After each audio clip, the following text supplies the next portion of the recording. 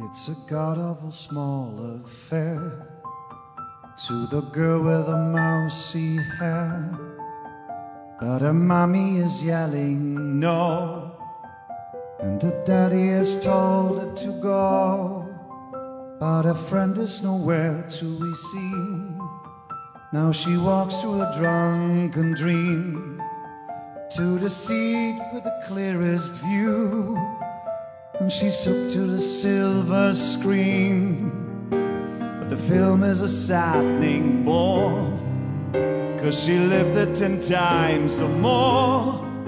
She could spit in the eyes of fools as they ask her to focus on sailors fighting in the dance hall. Oh man, look at those cavemen go. It's the freakiest show, ho ho. Take a look at the lawman beating up the wrong guy. Oh man, wonder if they ever know they're in the best-selling show, ho ho.